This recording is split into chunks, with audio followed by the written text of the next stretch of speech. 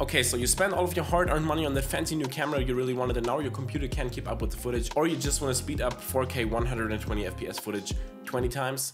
Whatever the reason is, your computer can't keep up with the footage. In this video, I'm going to show you how you can speed up your workflow and play back any footage really smoothly. I'm going to show you how to create proxies inside of Final Cut Pro. So let's jump right into Final Cut Pro.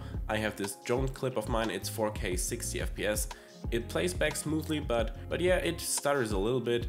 And if I would, for example, speed it up like 4 times and press play, it would not be able to. Okay, it can immediately play it back because the computer is kind of fast. But let's pretend it does not work. After all, it's just one clip in a timeline, and once you add more, the project will be slower. So how can we create a proxy file inside of Final Cut Pro? You just have to find the clip you want to transcode, or maybe transcode all clips, I would recommend that. So you just go up to your Finder window and click on the clip, or click Command A if you have more clips to select them all. Then right click, or if you have the trackpad, double click on it and go to Transcode Media. Here it should automatically select Create Proxy Media H.264 and then click on OK.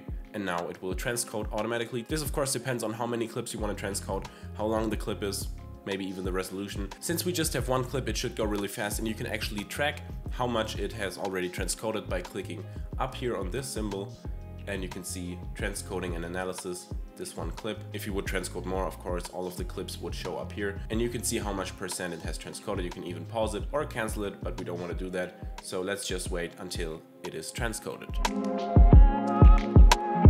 There we go, it almost transcoded completely and it's done. So how can we now toggle between the original media and the transcoded proxy media?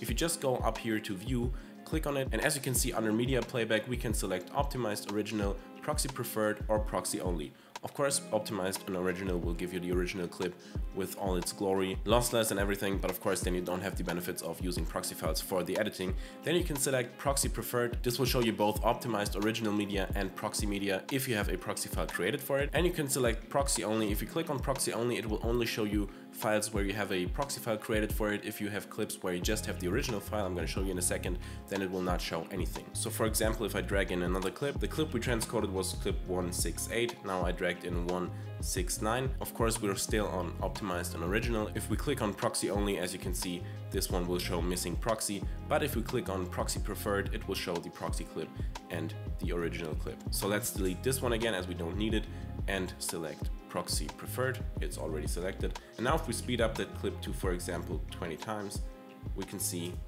it's buttery smooth. Of course, it's really quick, but even if I lengthen it, we can see it's just, of course, stuttery because the drone is flying, but it plays back really smoothly and does not skip any frames. And that's how you use proxy files inside of Final Cut Pro. I really hope you enjoyed it and you learned something new. If you did, please be sure to hit that like button and also consider subscribing for more videos just like this one on the topic of Final Cut, filmmaking and everything. You can watch more videos right here, you can subscribe right here, and I will hopefully see you in the next video. Goodbye and happy editing.